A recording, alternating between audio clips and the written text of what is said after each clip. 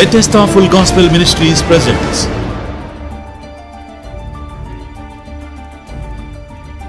Bethesda సంపూర్ణ సువార్త సహవాసం నిర్వహించు మొదటి ఆరాధన ప్రతి ఆదివారం ఉదయం 8 గంటల నుండి 10 గంటల వరకు విజయవాడ చిట్టినగర్ కల్రా హాస్పిటల్ ఎదురుగా శ్రీ అప్పికట్ల జోసెఫ్ మరియు మార్తమ్మ గార్ల స్కూల్ ఆవరణలో జరుగును. రెండవ ఆరాధన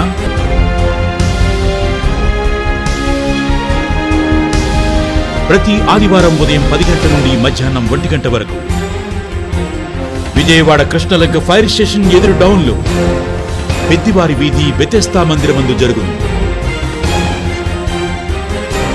మూడవ ఆరాధన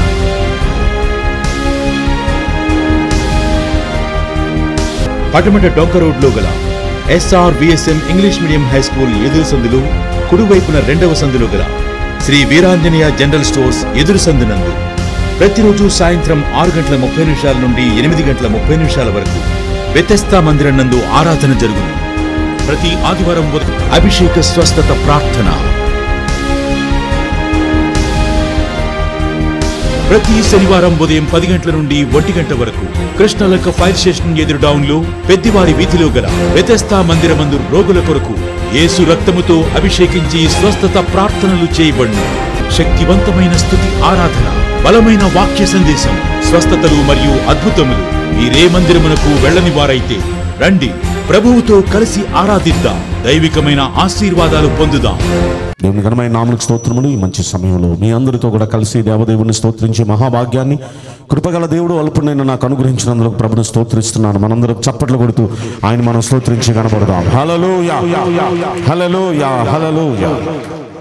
దేవుని వాక్యాన్ని మరికొద్ది నిమిషాలు మనం ధ్యానం చేసుకుందాం. నిర్గమాకాండం 3వ అధ్యాయము 4-5 వచనాల్లో నుండి మనం ఇంతవరకు దేవుని మాటలు మనం విన్నాం.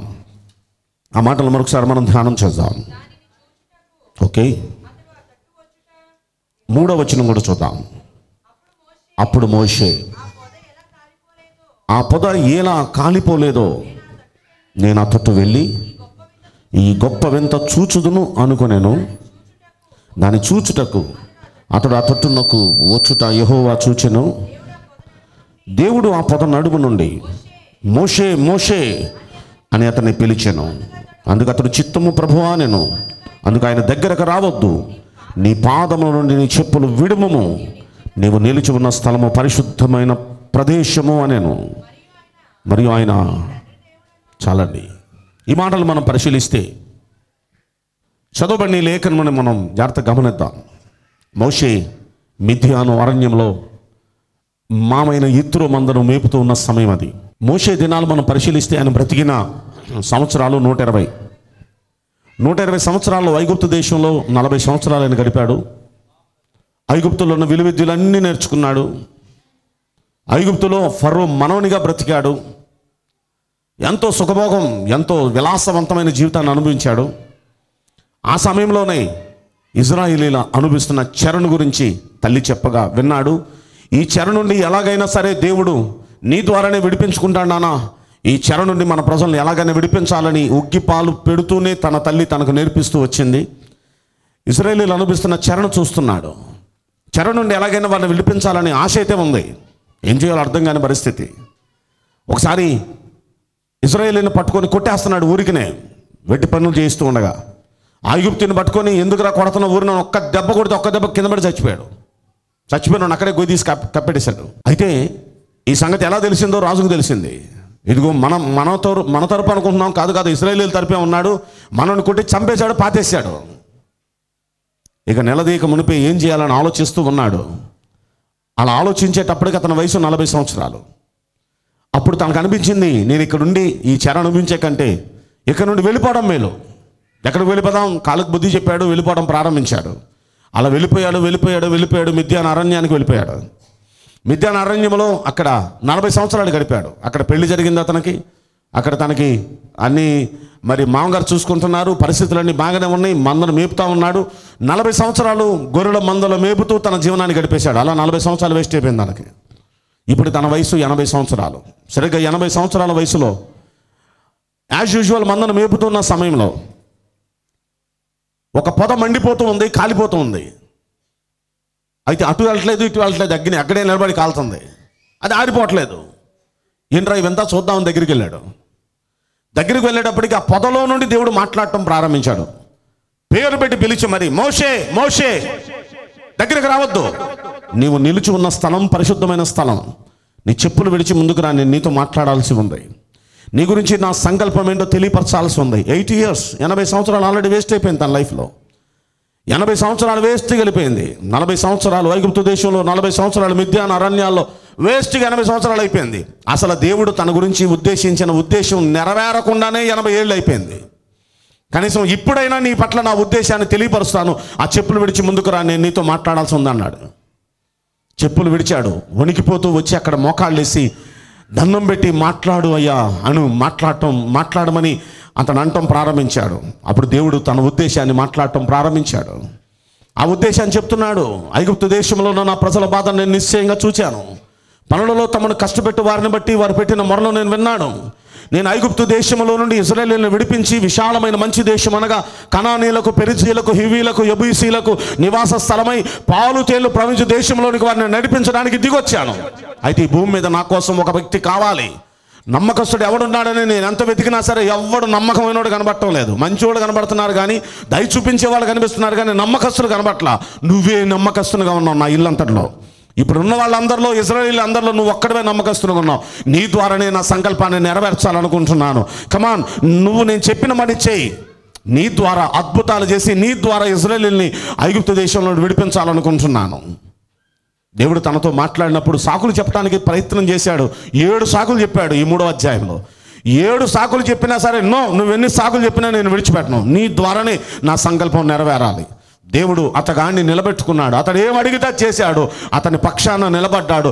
ఉన్నత సంకల్పాన్ని నెరవేర్చడానికి దేవుడు ఒక వ్యక్తిని, సాదా మనలాంటి ఒక వ్యక్తిని నిలబెట్టుకొని అతని ద్వారా చెయ్యెత్తి ప్రార్థన చేస్తే ఆకాశం నుండి మన్నా కురుస్తుంది. చెయ్యెత్తి ప్రార్థిస్తే సముద్రం చీలిపోతుంది. చెయ్యెత్తి ప్రార్థిస్తే ఐగుప్తు దేశం మీదకి తెగుళ్ళు వచ్చేస్తున్నాయి. అతను చెయ్యెత్తి ప్రార్థిస్తే ఏం జరగాలంటే జరిగిపోతుంది. మహిమలు చూపిస్తున్నాడు దేవుడు.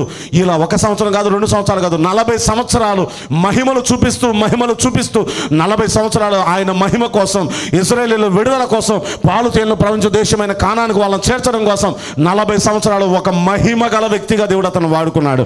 హల్లెలూయా, హల్లెలూయా, హల్లెలూయా.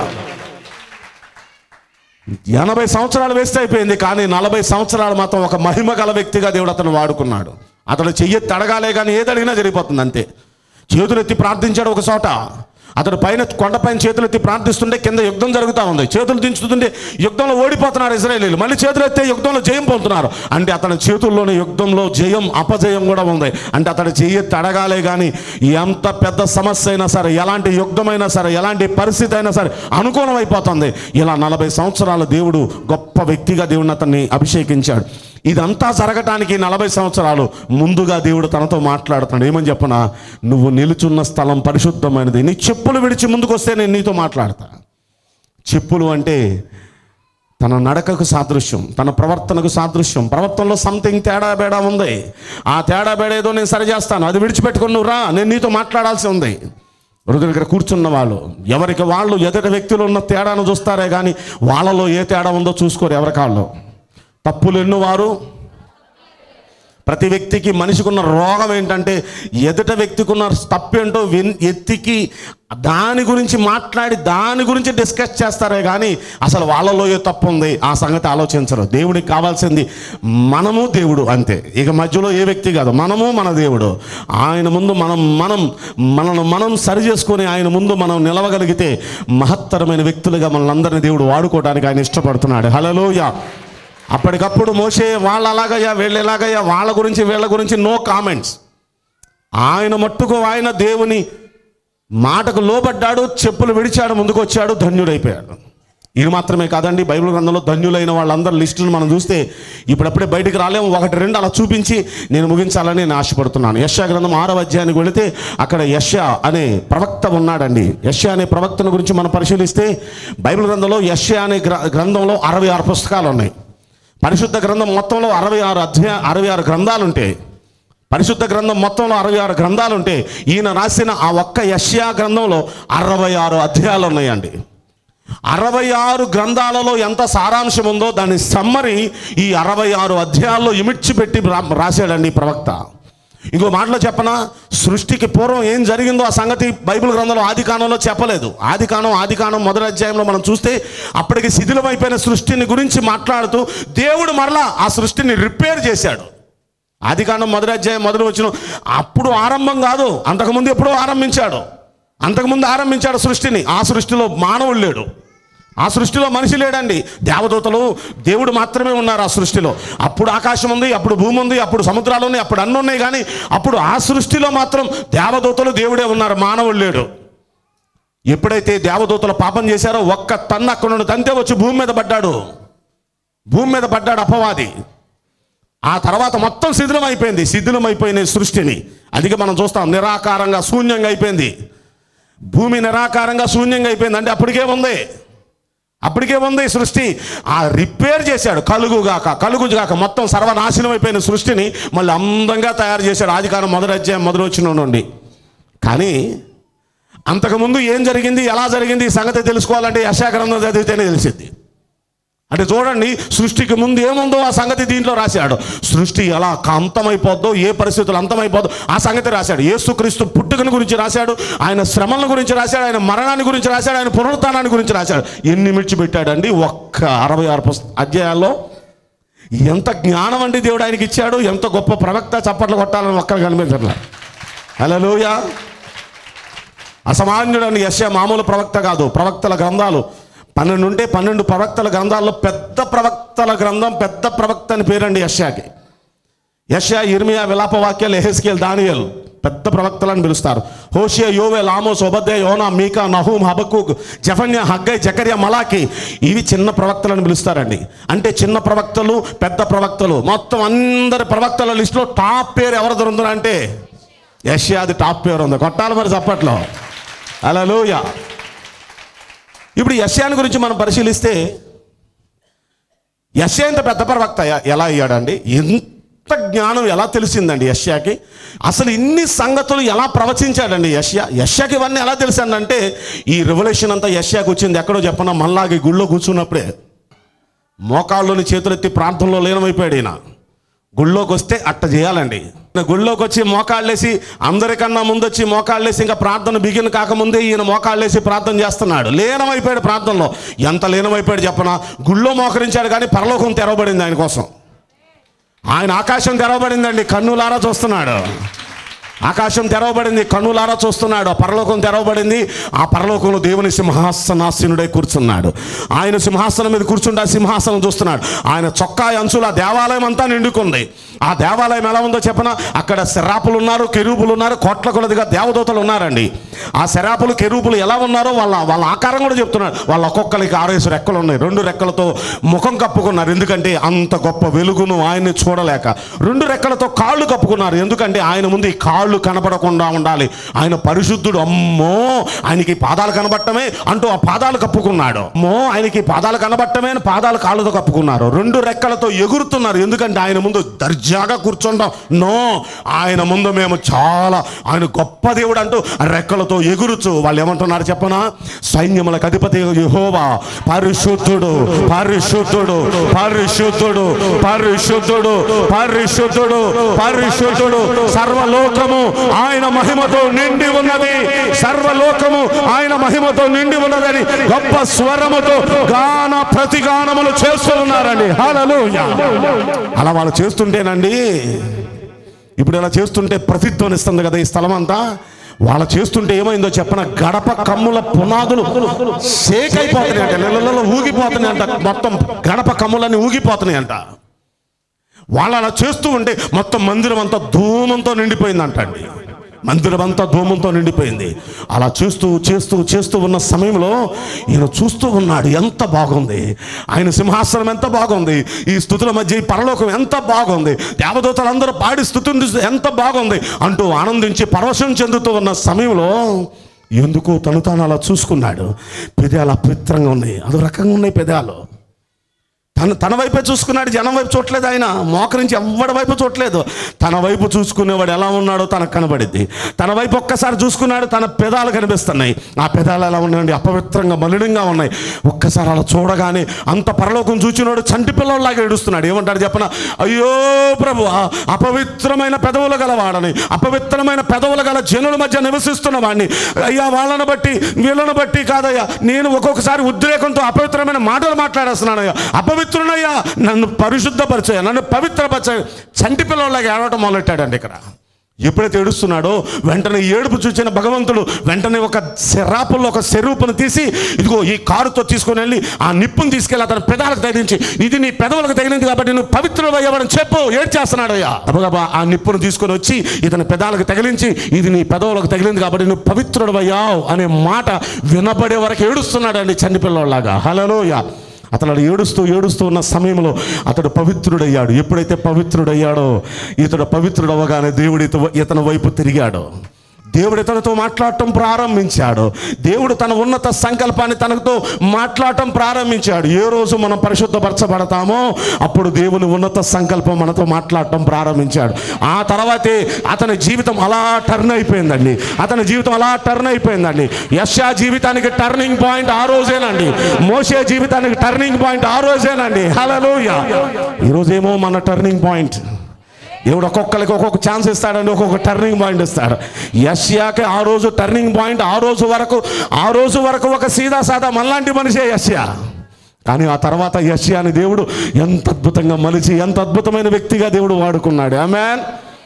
యెషయా గ్రంథం చదవాల్సిన గ్రంథం అండి. అన్నీ ఉన్నాయి దాంట్లో. ఇంకో మాట చెప్పిన 1000 ఏళ్ల పరిపాలనలో ఎలా ఉంటుందో ఆ సంగతి ప్రకటన గ్రంథంలో టచ్ చేసి వదిలేశాడు, కానీ దీనిలో వివరించాడు 1000 ఏళ్ల పరిపాలనలో పరిస్థితి ఎలా ఉంటుందని. అంబా ఏం చెప్పాడండి బాబు. అంటే యెషయా ఈ సంగతులన్నీ ఎలా తెలిసినాయంటే దేవుడు అతనికి ఇచ్చిన రెవల్యూషన్. అది కొట్టాల చప్పట్లో. హల్లెలూయా. అంటే యెషయా ఇంత అసామాన్యుడయ్యింది ఎక్కడ? ఆ రోజు మందిరంలో అందరికన్నా ముందొచ్చి మోకాళ్ళేసి ప్రార్థనలో లీనమైపోయినప్పుడు అప్పుడు దేవుడు ఇచ్చిన రెవల్యూషన్ అది. ఆమేన్. కనుక మనం కూడా ఎప్పుడు వస్తే బాగుంటుంది. కొంతమంది పెదాలే ఎప్పట్లేదు చూడండి, ఎప్పట్లేదు దొంగలో. ఎప్పుడు రావాలి? అది లెక్క. అందరికన్నా ముందొచ్చి ఏం చేయాలి? అసలు గుళ్ళోకి వచ్చిన కానుండి సిలివేసుకొని ఏ మాట ఎవరి గురించి మాట్లాడొద్దు, మోకాళ్ళేసి ప్రార్థన చేయి. అదృష్టవంతులైపోయే స్థలం అండి ఇది. హల్లెలూయా. బ్రతుకులను అదృష్టవంతులుగా మార్చే స్థలం అండి ఇది. ఈ స్థలానికి వచ్చిన వాళ్ళంతా ధన్యులైపోవాలి. ఆమేన్. అతని పేరు యెహెజ్కేల్. మనలాంటి సీదా సాదా మనిషి. తప్పుడు అడుగులు వేస్తూ ఉన్నాడు. నడుస్తున్నాడు పడుతున్నాడు, నడుస్తున్నాడు పడుతున్నాడు, నడుస్తున్నాడు ఇంకొక తప్పుడు అడుగు వేస్తున్నాడు. ఎట్లా జరుగుతుంది అతని జీవితంలో? యెహెజ్కేల్ స్టడీగా నిలబడవాయా? ఏంటది? ఇప్పుడు దేవుడు అంటున్నాడు, రే స్టడీగా నిలబడు, నువ్వు చక్కగా నిలబడు, నేను నీతో మాట్లాడాల్సి ఉంది, నేను నీతో మాట్లాడాల్సి ఉంది, చాలా నీకు చెప్పాలి, నిన్ను చాలా గొప్ప వ్యక్తిగా నేను చేయాలనుకున్నాను, నువ్వు స్టడీగా నిలబడు అన్నాడు. అది బైబిల్లో స్టడీ అని లేదు, చక్కగా నిలబడని ఉంది. మీరు చదువుకోవాలంటే యెహెజ్కేలు గ్రంథం 2వ అధ్యాయం చదవండి.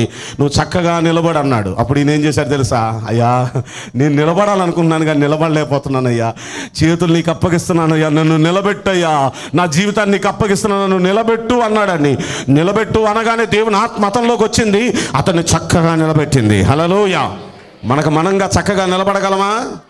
చాలామంది ఏమంటారు చెప్పనా, ఇక్కడ కూర్చున్న భార్యలు మీరు వింటూనే ఉన్నారు రిపీటెడ్గా. నేను చెప్తున్నాను ఇప్పుడు కొత్తగా, మీ భర్తలు అనే మాట ఏంటంటే, నీలాగా భక్తి చేయనే నేనంటూ భక్తి చేస్తే ఎలా చేస్తాను తెలుసా? నిప్పులాగా చేస్తా. నిప్పులాగా భక్తి చేసి నేను వదిలాల్సినవన్నీ వదిలేసి అప్పుడు వస్తా, కరెక్ట్గా ఉండి అప్పుడు వస్తా గుడికి. నీలాగా వెళ్ళిపోయి ఎట్టబడితే అట్ట ఉన్నాను నేను ఇది మానేయాలి, అది మానేయాలి, ఇది చేస్తున్నంతకాలం నేను గుడికి రాను. నువ్వు ఎన్నిసార్లు రమ్మన్నారా? వస్తే మాత్రం నువ్వు పనికిరావు. అసలు అంత నిక్కచ్చిగా ఉండేటట్టయితే వస్తాను గుడికి అంటున్నారా మీ భర్తలు? అంటున్నారు కదా, ఎప్పుడు వింటున్నాను అన్నారు కదా. మీ ఫ్యామిలీలో మీ తల్లిదండ్రులు లేకపోతే మీ భర్త సంథింగ్ ఇలా మాట్లాడుతూ ఉన్నారు. అయితే వాళ్ళు అది వదిలేది లేదు, వచ్చేది లేదు కదా, అది వదలట్లేదు, రావట్లేదు. మనకు మనంగా స్టడీగా ఉండాలంటే ఉండలేమండి. ఇక్కడ కూర్చున్న మనం కూడా మనం ఏం చేయాలి చెప్పనా? చేతులు పైకెత్తి దేవునికి అప్పగించుకోవాలి మన లైఫ్ని. అయ్యా నిలబడాలని ఉందయ్యా, అయ్యా నేను పర్ఫెక్ట్గా ఉండాలని ఉందయ్యా, కానీ ఉండలేకపోతున్నాను అయ్యా, నన్ను నిలబెట్టయ్యా, నేను నీకు అప్పగించుకుంటున్నా అని దేవునికి అప్పగించుకుంటే ఆయన ఆత్మతో మనల్ని నిలబెట్టబోతున్నాడండి. ఆయన తన ఆత్మను పంపించి మనల్ని నిలబెట్టబోతున్నాడు. హల్లెలూయా. యెహెజ్కేలులోనికి దేవుడు తన ఆత్మను పంపించి ఏ రోజైతే యెహెజ్కేలును నిలబెట్టాడో, యెహెజ్కేలుతో ప్రతిరోజు దేవుడు ఏదో మాట్లాడతాడు, ప్రతిరోజు ఏదో మాట్లాడతాడు. యెహెజ్కేలు పలానా చోటకి వెళ్ళి నేను నీతో పలానా చోట ఎన్ని చూపించాడండి యెహెజ్కేలుకి, మామూలు దర్శనాలు కాదు యెహెజ్కేలు చూపించింది. యెహెజ్కేలు గ్రంథం కూడా చదవాల్సిన గ్రంథం అండి. ఎన్ని చూపించాడో దర్శనాలు. ఆ దర్శనాల్లో బాగా పేరు వచ్చిన 2 దర్శనాలు చెప్తాను మీకు. మీ అందరికి తెలిసేది బాగా పేరు వచ్చిన 2 దర్శనాలు. ప్రతి దైవజనుడు ఈ దర్శనాల గురించి మాట్లాడుతూ ఉంటాడు. మనం కూడా చాలాసార్లు వినేసాం, కానీ ఊరిని గుర్తు చేస్తున్నాను మీకు. ఎండిపోయిన ఎముకలు గల లోయ దగ్గరికి తీసుకెళ్ళాడు. ఆ ఎండిపోయిన ఎముకలు గల లోయ దగ్గరికి వెళ్ళి ఏమనమన్నాడు? ఓ ఎండిపోయిన ఎముకల్లారా, మీలోనికి జీవాత్మ వచ్చునుగాక, మీరంతా ఎముకలన్నీ ఒకదానికొకటి అతకబడునుగాక, మీ పైన కండరాలు వచ్చి, మీ పైన నరాలు వచ్చి, ఆ నరాల పైన చర్మం వచ్చి మీరు కప్పబడుదురుగాక అన్నాడు. లోయలో ఎముకలు కుట్టలు ఎముకలు ఉన్నాయి. ఈయన ఎప్పుడైతే ఈ మాట అన్నాడో టక్ శబ్దం వినబడింది. ఈ లోపల నా ఎముకలన్నీ ఏర్పడిపోయి ఒక స్కెలిటన్ అయిపోయింది. స్కెలిటన్ పైన నరాలు, కండరాలు, చర్మం వచ్చేసింది. శవం ఉంది. ఇప్పుడు బోల్డని శవాలు ఉన్నాయి. ఇప్పుడు అక్కడ అంతకుముందు ఎముకలు పడేసి ఉన్నాయి, కానీ ఇప్పుడు అవన్నీ ఏమైనాయి? శవాలు అయిపోయినాయి. ఇప్పుడు అన్నాడు జీవాత్మ మీరు ఈ లోయలో నుండి బయటకు వచ్చుదురు కాక అన్నాడు. ఎప్పుడైతే ఆ మాట అన్నాడు, జీవాత్మ లోనికి వచ్చింది. వాళ్ళందరూ లేచిపోయారు, వాళ్ళందరూ బయటకు వచ్చేసారు. హల్లెలూయా. అద్భుతమైన దర్శనం అండి. అద్భుతం కదండి, ఇది అద్భుతం. ఏమంటే యెహెజ్కేలు గ్రంథంలో ఉంది ఈ మాట. దాని గురించి ఇప్పుడు నేను వ్యాఖ్యానం చేయాలని అనుకోవట్లేదు, ఎందుకంటే అదొక ప్రసంగం. మరో చోట ఆయన ఏమన్నాడంటే, యెహెజ్కేల్ ఈ నది ప్రవాహంలో నువ్వు నడుచుకుంటూ రా లోపలికి అన్నాడు. ఎలా నడవమంటారయ్యా? 1000 మూలలో కొలిచి ఇక్కడికి రా అన్నాడు. అక్కడికి నడుచుకుంటూ వస్తే ఎంత ఎక్కడికి వచ్చింది? శీలమండలం లోతుకు వచ్చింది. శీలమండలం అంటే ఇది శీలమండలం లోతుకు వచ్చింది. ఇంకో 1000 మూలలో కొలిచి ఇక్కడ రావయ్యా అన్నాడు. ఇంకా నడుచుకుంటూ వెళ్ళాడు. ఎక్కడికి వచ్చింది? మోకాళ్ళ లోతుకు వచ్చింది. ఇంకా 1000 మూలలో కొలిచి ఇంకా లోనకి రమ్మన్నాడు. లోనకి నడుచుకుంటూ వెళ్తే ఎక్కడికి వెళ్ళింది? మొల లోతుకు వచ్చిందండి. వీళ్ళు చాలదయ్యా, చాలా ప్రభా చాలదయ్యా, ఇంకా 1000 మూలకు వచ్చాడు. ఇంకా లోనకి రమ్మన్నాడు. లోనకి నడుచుకుంటూ వెళితే పీక లోతుకు వచ్చేసింది. పీకే కాదు, అలా నీళ్ళు వచ్చేస్తున్నాయి, అలా నోట్లోకి వచ్చేస్తున్నాయి, అలా ముక్కుల్లోకి వచ్చేస్తున్నాయి. ఇక ఏం చేయాలి ప్రభా? ఇంకా బోల్డ్ అంత ఉంది. ఏం చేయాలి? ఈదు అంటే ఆయన ఈతేస్తున్నాడు. ఈదలేకపోతున్నానయ్యా. ఈదలేని లోతుల్లోనికి తీసుకెళ్ళిపోయాడు యెహెజ్కేలుని. కొట్టాలి మరి తప్పట్లా. ఈదలేని లోతుల్లో తీసుకెళ్ళిపోయాడు యెహెజ్కేలు. హల్లెలూయా. అదొక అద్భుతమైన ప్రసంగం. దేవుడి చిత్తమైతే దాని గురించి చెప్తాను నేను. ఈ యెహెజ్కేలు గ్రంథంలో ఈ 2 అద్భుతమైన ప్రసంగాలు, ఈ అద్భుతమైన ప్రసంగాలు అదొకసారి ఇదొకసారి మనం తెలుసుకుందాం. అయితే ఈ గొప్ప గొప్ప దర్శనాలు దేవుడు అతనికి అనుగ్రహించాడు. చాలా ప్రతి అధ్యాయంలో ఏదో దర్శనం ఉంటుందండి. ఇంత గొప్ప దర్శనాలు ఇచ్చి ఆ దర్శనాలు దేవుడు అతనికి బయలుపరిచాడే, నెరవేర్చాడే. ఈ రెవల్యూషన్ అంతా తనకు వచ్చింది ఎప్పుడురా అంటే 2వ అధ్యాయంలో. దేవుడు అతనితో మాట్లాడినప్పుడు అతను తిన్నగా చక్కగా ఈ రోజున దేవుడు మనతోనే మాట్లాడుతున్నాడు. ఆ రోజున యెహెజ్కేలుని నిలబెట్టాడు. ఆ రోజు యెహెజ్కేలు స్థితి అలా మార్చేశాడు. అలనాడు యెషయాని దేవుడు దర్శించాడు. యెషయా పరిస్థితిని అలాగా మార్చేశాడు.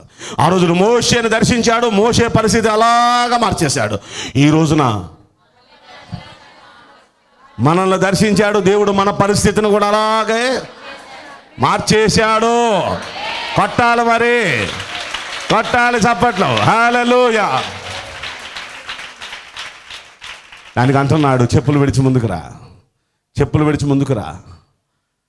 చిన్న చితగా మనలో ప్రతి వ్యక్తిలో అబద్ధాలు ఆడటం, చెడ్డ మాటలు మాట్లాడటం, ఇలాంటి చిన్నవి ఉన్నా సరే అవి కూడా విడిచిపెట్టుకుని ముందుకు రండి. ఎందుకంటే దేవుని ఉన్నత సంకల్పం మనకు బయలుపరచబోతున్నాడు. మనలో పెద్ద పెద్ద పొరపాట్లు లేకపోవచ్చు, ఒకవేళ ఆఫ్కోర్స్ చిన్నవి ఉండొచ్చు. వాళ్ళలో ఉన్నాయి, మీలో ఉన్నాయి, ఇంకొకళ్ళు ఉండవు. ఒకళ్ళు ఉండే ఒకళ్ళకు ఉండవు. ఇంకొకటి సంగతి, ఇంకొకటి గోల మనకెందుకు? మనలో ఏముందో అది ప్రభు దగ్గర మనం చూసుకోవటం. ఏమన్నా ఇక్కడ మోషేని చూడండి, అక్కడ యెషయాని చూడండి, యెహెజ్కేలు చూడండి. జనాల గోల ఏమైనా ఉందా అక్కడ? జనాల గోల ఎత్తినంత మాత్రమా జనాల గోల ఎత్తిన వాళ్ళు ఎవరో బాగుపడినట్లేదు చరిత్రలో. వాళ్ళ గోల ఏంటో, వాళ్ళేంటో, ప్రభు ఏంటో చూసుకున్నారంతే. కాబట్టి ప్రభు సన్నిధిలో భక్తి చేస్తున్న మనం ధన్యులం అవ్వాలంటే చాలా మనకి నిజం ప్రార్థన చేసుకుందాం. తలలో వంచండి. యెషయా ధన్యుడైంది ఎక్కడ? మోషే ధన్యుడైంది ఎక్కడ?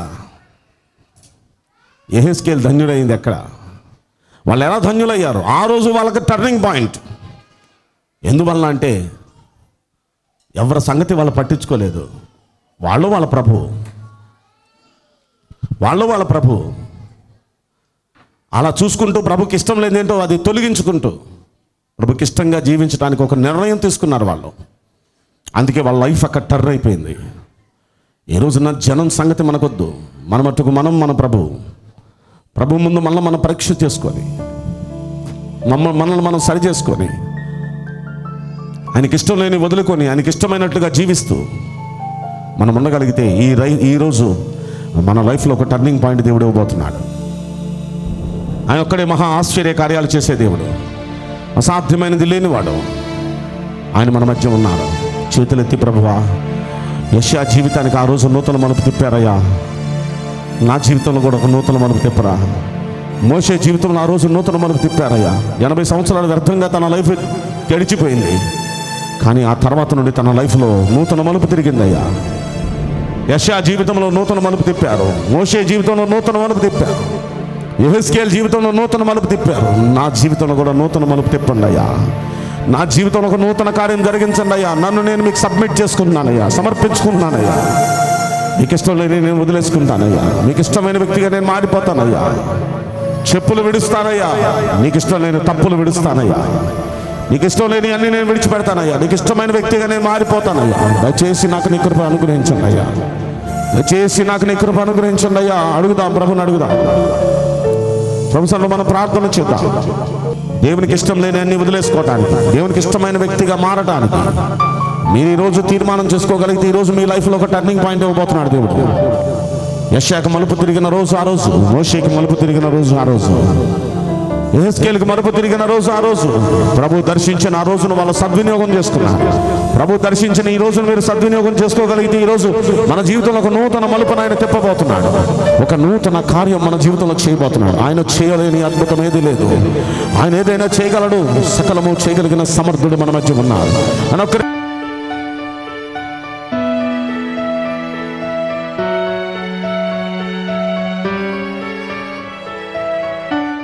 స్వస్థత అభిషేక కూడికలు ప్రతి మంగళవారం సాయంత్రం 6:30 గంటల నుండి 9 గంటల వరకు చిట్టినర స్కూల్లో జరుగును. ప్రతి శుక్రవారం సాయంత్రం పటమట చర్చిలో, ప్రతి శనివారం ఉదయం 10 గంటల నుండి 1 గంట వరకు కృష్ణలంక చర్చిలో జరుగును. స్తుతి ఆరాధన, అభిషేక ప్రార్థనలు, బలమైనటువంటి వాక్య సందేశం జరుగును.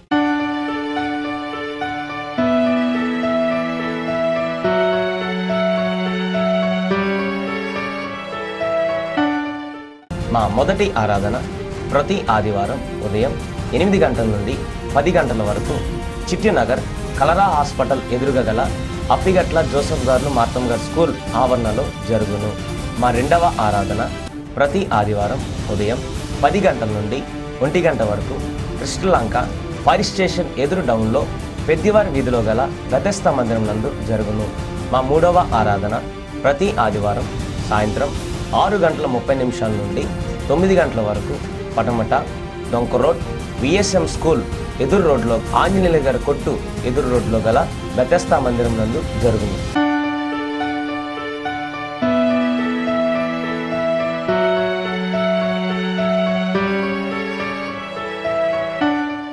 స్త్రీల కూడికలు ప్రతి నెల 2వ వారంలో సోమవారం కృష్ణలంక చర్చిలో, బుధవారం పటమట్లో, గురువారం చిట్టినార్ చర్చిలో 6:30 గంటల నుండి 9 గంటల వరకు జరుగును. ఈ కూడికలకు మిమ్మల్ని ప్రత్యేకముగా ఆహ్వానించుచున్నాము. అందరికీ వందనాలు.